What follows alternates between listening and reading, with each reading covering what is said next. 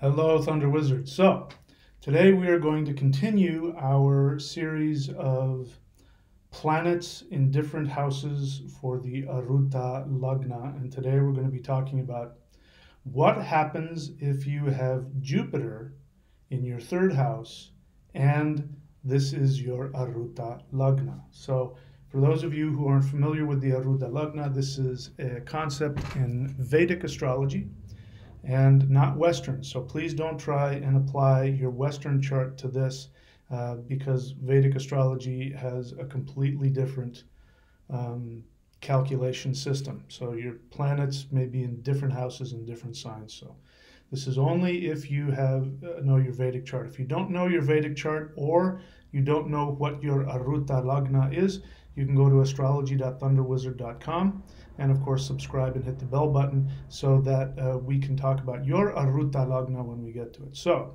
Jupiter in the third house in Vedic astrology as your Arudha Lagna. So first we need to talk about what is the Arudha Lagna. The Arudha Lagna is, to make it short and sweet, this is how people see you. It is your superpower.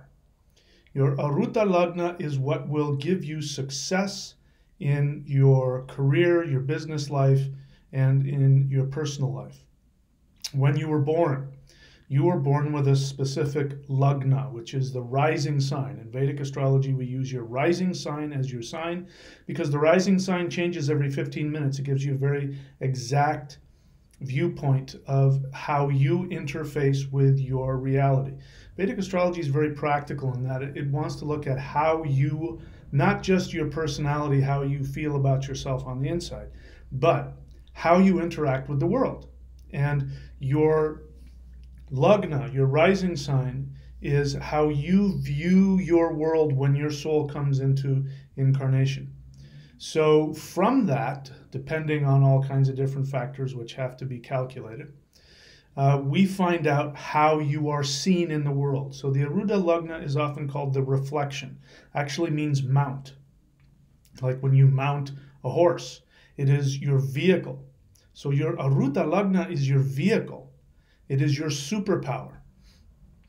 Now, if you know what your superpower is, then you know how to exploit that for your own success and for other people's benefit. And when you do, people like you and they want to hire you, buy your products, give you money, be your friend, those kinds of things. If you don't know if you don't even know, if you're walking around on foot trying to get all over town and you don't realize that you have a supersonic motorcycle back in your garage, then you're working against yourself. And that's what happens when people don't know what their Arudha Lagna is, or even worse, when they're trying to present themselves differently based on how they feel about themselves, or about how they've been programmed to feel about themselves. If that is in contrast with how they are actually seen, then people will work against your success. So it's good to know what your Arudha is. So, the Arudha Lagna, when you have Jupiter in the third house, this is a really great placement for Jupiter. Reason for that is because the third house is an Upachaya house, just by itself. It is the natural placement of the third sign, which is Gemini. So Mercury has a lot of energy.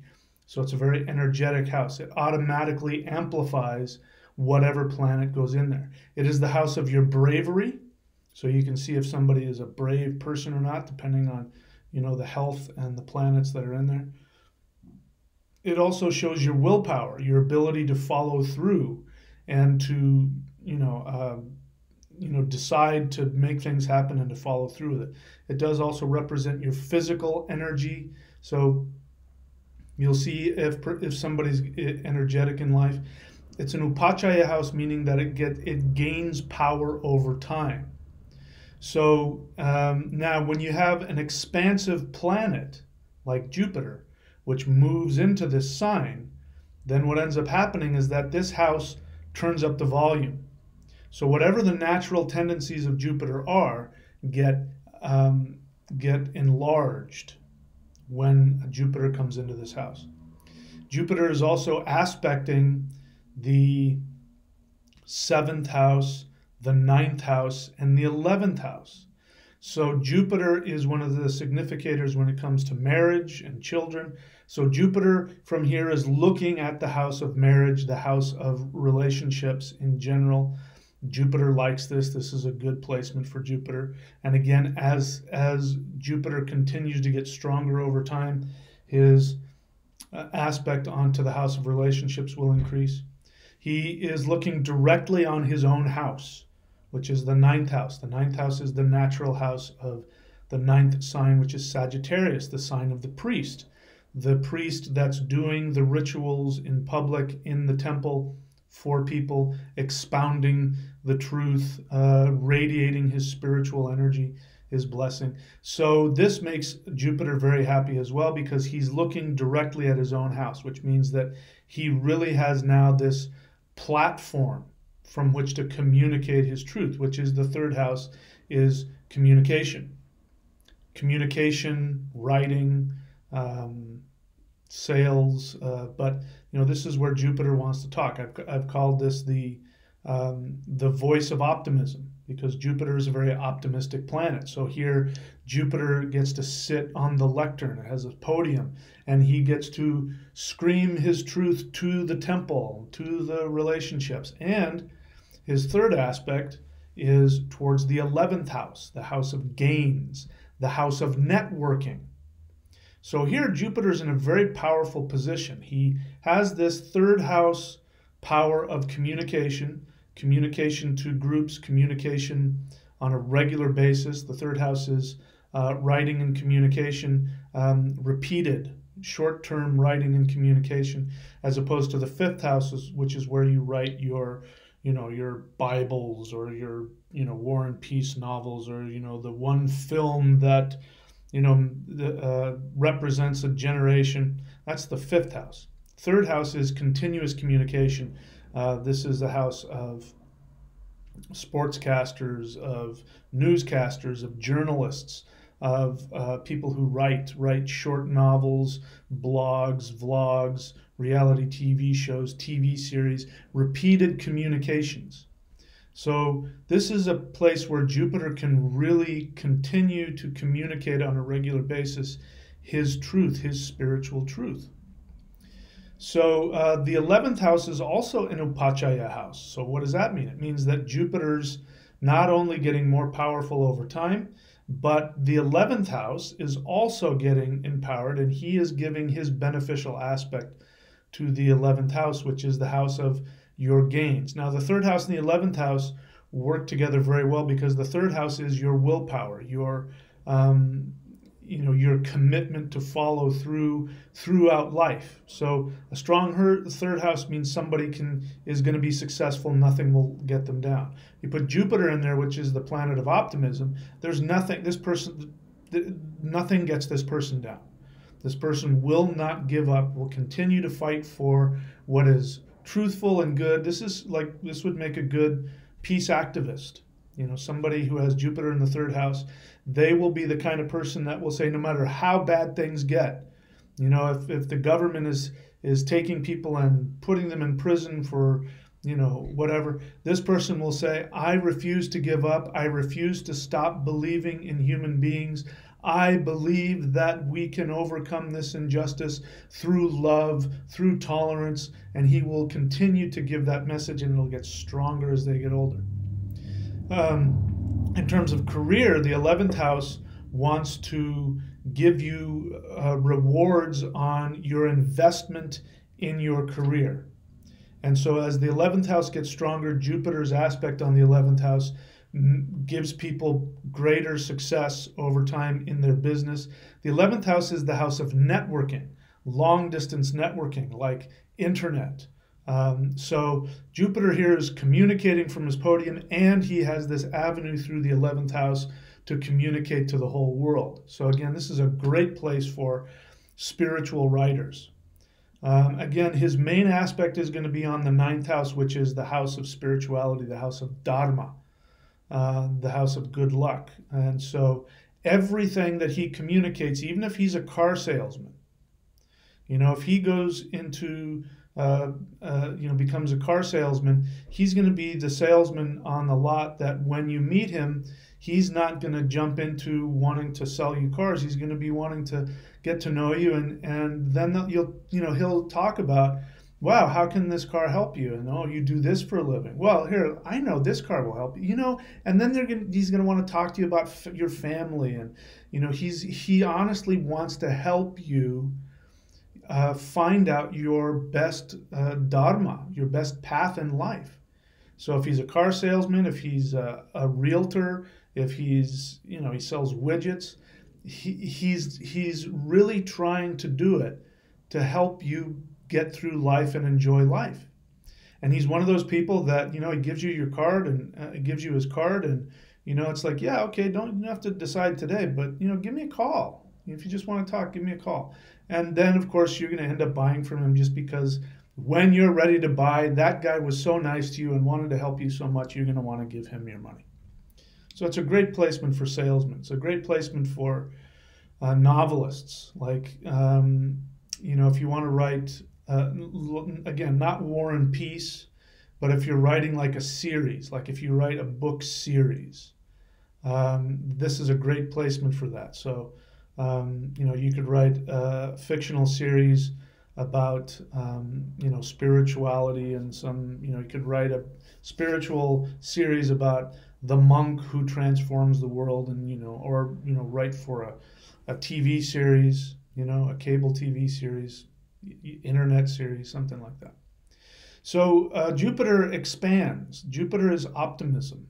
And here Jupiter just shines his light of optimism very, very brightly. It's a really wonderful placement. So this is one of those Arutas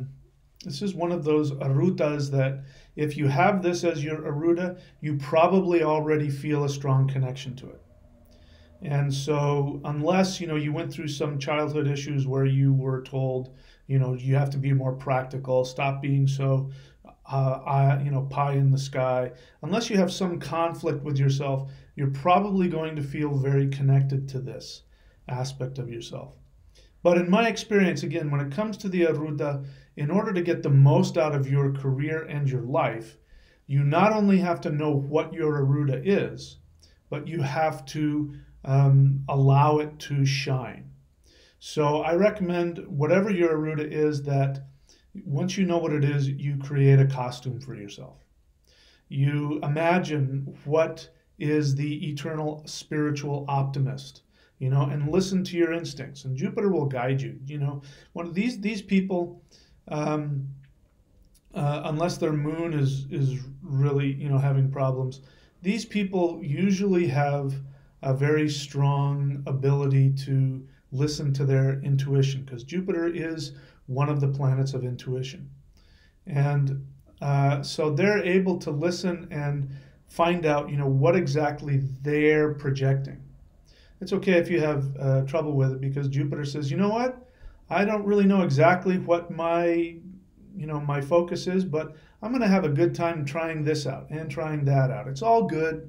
Jupiter is one of those people who created that phrase, it's all good. That's Jupiter right there. So again, this is all going to depend on the sign that it's in. It's going to depend on what other planetary aspects are on it, the health of Jupiter, the health of the Lord of the sign, if there's any planetary conjunctions, sign aspects. So again, you're going to need all that information to really find out what your Aruta is. For that, you want to go to astrology.thunderwizard.com. If you want to learn the kind of astrology that I teach, then you are going to want to take advantage of this opportunity that I have here, which is for the month of May only. We are going to be giving out 2-for-1 special, which is the astrology certification and the rune reading certification as well. So for that, you want to go to 2for1.thunderwizard.com to find out how to take advantage of that. If you're interested in learning the kind of astrology that I teach, then it's in your best interest to take a look at this course, and here's why. Listen, there are no shortage of extremely deep, powerful, resourceful Vedic astrologers out there who have knowledge in things that I haven't even begun to look at. I created my style of astrology reading based on my personal needs, which were I desperately needed something that was going to help my life get better. I was struggling. And I was always just barely surviving, and I wanted something practical. I was tired of going to astrologers and having them tell me things about, here's your personality this week, and there's this transit coming up, and this is the good. I wanted something. Give me a tool that I can use, that I can practically use in my life to make my life better.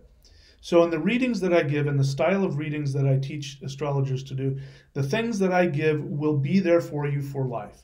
I tell you which planets want to work with your three minds throughout your whole life. I tell you what is the most powerful mantra and ritual. You have to know which direction to face, what offering to give. That's going to be in your chart. And that's something you can do, when you're 10 years old or when you're 100 years old. That will always be there for you. Your Aruta will always be there for you. And the truth is if somebody came to me and said, listen, I only have 5 minutes. I want you to give me the most important thing you can give me in a reading. I would immediately go to their Aruda, tell them what their Aruda was, and tell them you got to create a costume, write down 2 lists, what you like and what you don't like. The things that you don't like about your Aruda are your ego sabotaging, self-sabotaging things, and those are the things you have to punch up. Be that thing that your Aruda is that's embarrassing to you. Guaranteed success. I know because it worked for me. So this is the kind of reading not only that I give, but that I teach you to do. And if you want to get certified by me, then you can create your own business, and or you can be highlighted on this website here, astrology.thunderwizard.com. Okay, so that's it for me. Congratulations. If you have Jupiter in the 3rd house, especially if you have a powerful, happy Jupiter, maybe looking at your moon and your Rahu and whatever else, then you are a very lucky person. Congratulations. And if you have any questions, of course, you can go up here, and I'd be happy to share what I know about your chart. So that's it for me. Now let's see. We've done, in the 3rd house, we've done Sun, Moon, Mars, Mercury, Venus, Saturn, Jupiter. That leaves the 2 nodes, the karmic nodes, and that'll be very interesting. So I'll see you in the next one. We'll talk about Rahu in the 3rd house. Okay, talk to you soon.